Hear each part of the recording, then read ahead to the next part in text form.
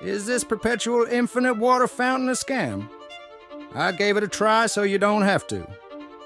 First, I got everything I needed to do the experiment. A tub to hold the liquid, a seal attachment to funnel the water from the tub into a tube. Finally, the actual tube to siphon the water. I needed to figure out how to attach the tube to the tub. So I drilled a hole in the bottom and continued by attaching the seal. This took some time to figure out and make it work. Drilling the hole, completing the attachment, and clamping down the tube inside. As I worked on the experiment, I realized that the key to making this perpetual fountain work was something called gravity. You see, gravity is what pulls the water down from the tub into the tube, and then it pushes the water back up into the tub again.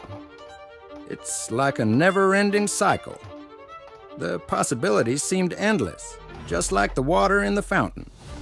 But then, a thought crossed my mind. What if we could make the fountain even better?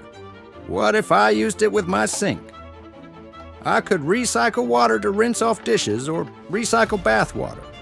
Although we may be dirtier, this surely would change our lives forever. I imagined a world where every community had access to clean, safe water, where droughts and water shortages were a thing of the past. I saw fields of green crops thriving under the sun, powered by efficient irrigation systems that waste little water.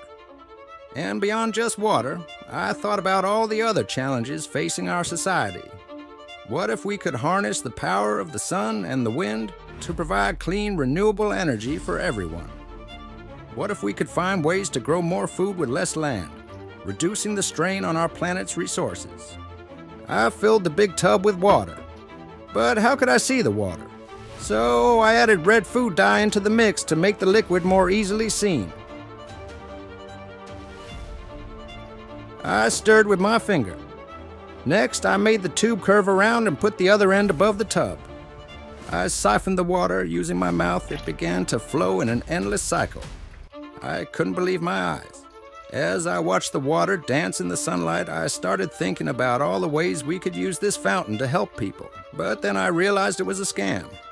Physics shows us that the water line, if the highest point the water would travel, this experiment doesn't work after all. What a disappointment.